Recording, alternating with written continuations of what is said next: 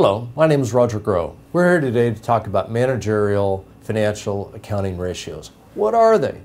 Well, really, they're rules of thumb that a company or an individual would use when talking about your business and then comparing it to others. Meaning, do you have sufficient cash to pay your bills? Is your cash flow healthy looking forward?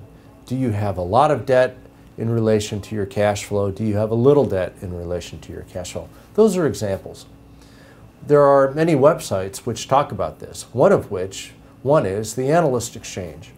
Now, I'm a little biased because I used to teach for the Analyst Exchange, but if you really want to learn, call them up and sign up because it's a terrific way to learn all about financial statements, including financial ratios. Now, if you came to me as a banker and asked me to loan you money, I would look at all of the payments today that you're obligated to make, put the potential payment that would also be required if I were to loan you money on top, and then look at your income after tax to determine how many more dollars you have coming in versus dollars that you already owe. That's called a coverage ratio.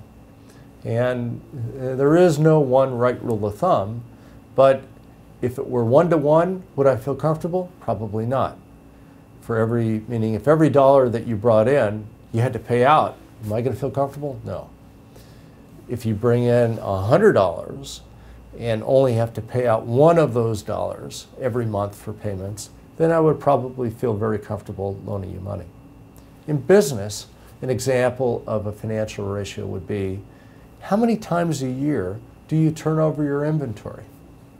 Meaning, if you're in the automobile business and you have cars on your lot, if one car sits there all year and does not sell, it doesn't do you any good. It hasn't sold.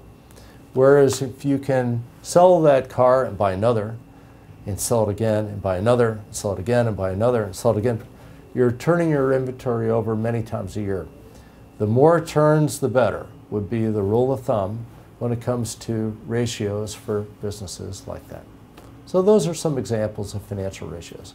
And again, if you really want to know more and go into more detail, take a look at the analystexchange.com. Terrific group. They'll help you, and you can really learn the basics of financial management ratios. I'm Roger Groh.